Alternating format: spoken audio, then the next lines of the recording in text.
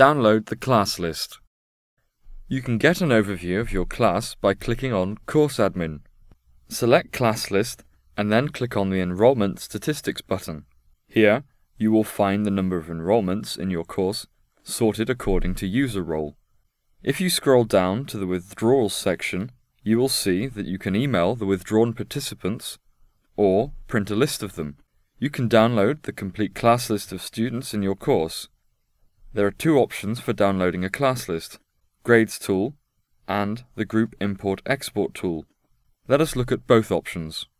To export the class list using the Grades tools, go to Grades and select Enter Grades. In this new page, you will find the button Export. This function allows instructors and course managers to export grades as a .csv or Excel file. Because this function retrieves information for all the students enrolled, it can be useful to export the class list.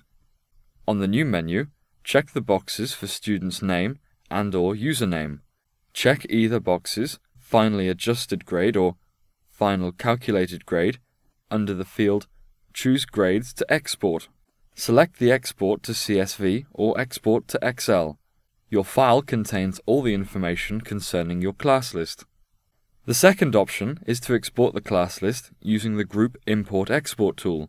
To do so, go to Collaboration and select Group Import-Export tool.